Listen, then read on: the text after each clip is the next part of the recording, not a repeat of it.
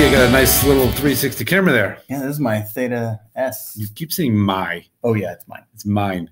Well, mine? I might have bought it with school money, but I use it the most. Mine. Yeah, we have used it quite a bit doing some 360s at some events in school. Mm-hmm. I recently had a field trip with my 8-year-old, my second grader. You went to Legoland, right? Went to Legoland in Boston, and I brought it with me. Yeah. Just so that I could share the moments. The idea was, I could share this out with all the kids and put it in the viewers, do it in maybe a Google Expedition. Wait a second. I know you can do this and put it in the story spheres and Nearpods and things like that, but you just said you were going to create your own expedition. Yes, we as trusted testers and top contributors were able to beta test the tour creator. That's the official name of it. That is what they're calling it. Yes. Tour creator for Google Expeditions. And it was officially announced, released today. That's right. For beyond just the beta. May 9th, this is Google I.O. May 9th, the Google I.O. day 2. That's right. So we're going to take a look at this. Now, I have signed into this on my personal account. That's key. That's very key. Because right now, it is not out to everyone's admin console yet to approve to That's have right. this. It hasn't pushed to all domains, but it is in your Gmail personal domain. Probably will take a little while to do that. So that's why right now I'm going to do this with my personal one. That way we can film this and we can get started. Okay. That makes sense. Yeah. So I went to vr.google.com/tour creator. Yes. That's the official site. There are some other creator tools you can do in here. They are allowing you to actually use their Poly software, which you can create your own 3D images and put them into a tour. Cool too. And Tilt Brush, which is big. Blocks, which is all exciting. Yep.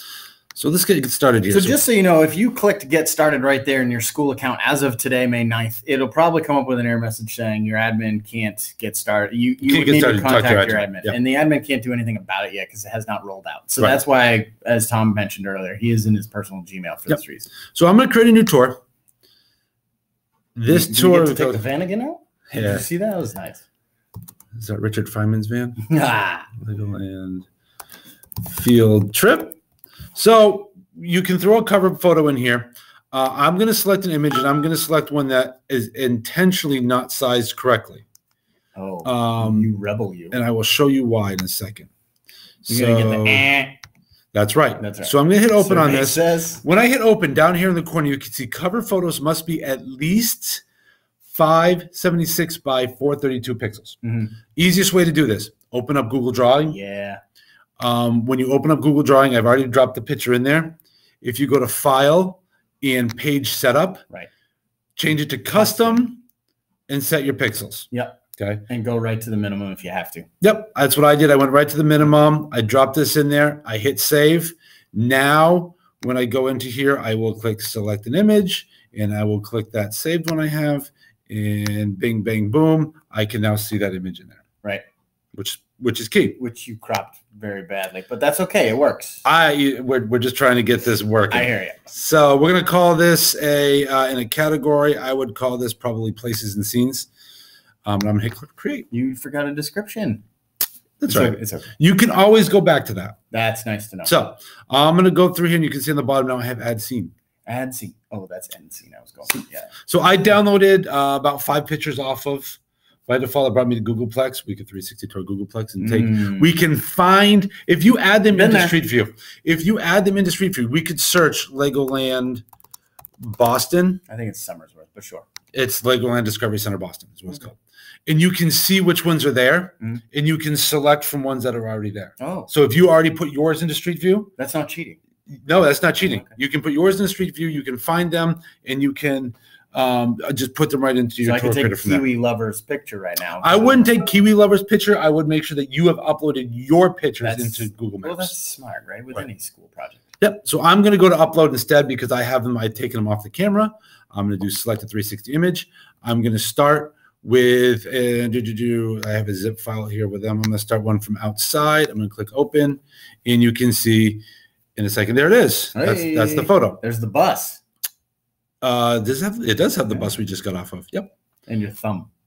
Well, I was clicking on there because I didn't have time to pull the phone out and do.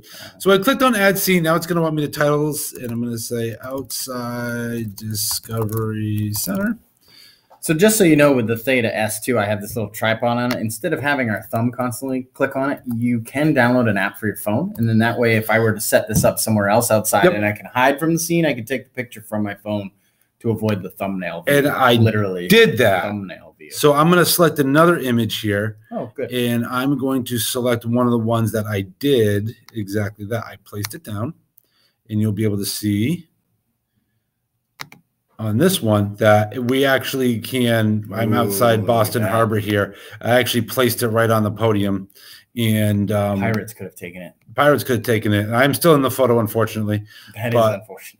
So this is Boston Harbor. Oh, you even went with the English spelling. Yep. Well, isn't that a wicked googly? So let's add another scene real quick.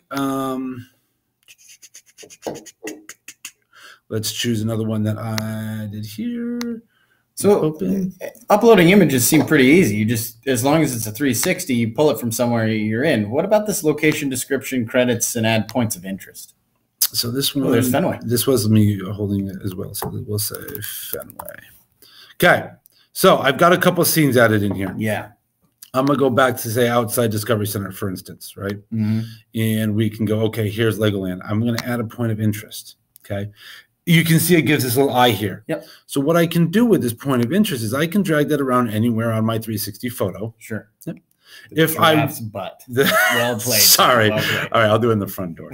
So I could then go back and select that other image that I had taken before, which is just a straight 2D photo, not 360. Right. And I'm going to drop that one in here. And then I can give it, I'll say add, and I can give it a full title, front doors. Nope. Yeah. That's fine.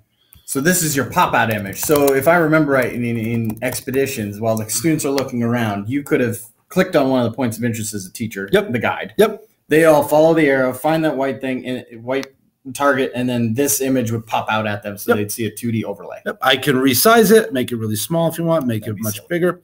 You get 50 characters to give the title and 300 characters to put your description in there of what you wanted to say. Perfect. Right? Oh, I like it.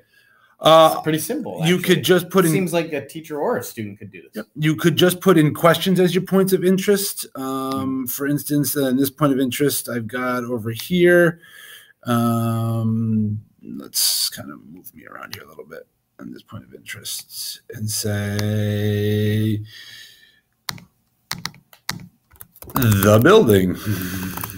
And you could, in your point of interest, you could say what else is in this building, so that way you could then go through. You can move them up and down. Full description, credits. That's really key. If you take someone's photo, please put credits in there. Sure. And that's it. That's quick and easy. I've got my expedition set. I would then, once I'm done with everything and I've got everything in there, I would click publish. When you get publish, you get two options of visibility. One is public. That means anyone will be able to see this. Well, I would assume Google would have to vet it first before it becomes part of the app. Right, but ideally, once you do it, anyone would be able to see it.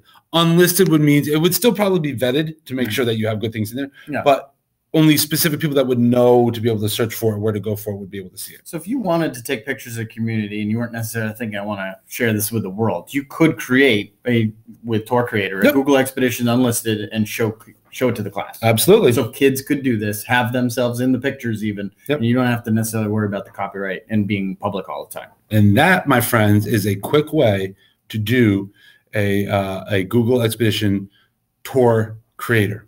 I like it. Perfect. We're going to come out with a lot more of these once we get some more information. I'm gonna be a tour guide. Let's do it. All right. Let's go guiding. All right. See you later. See ya.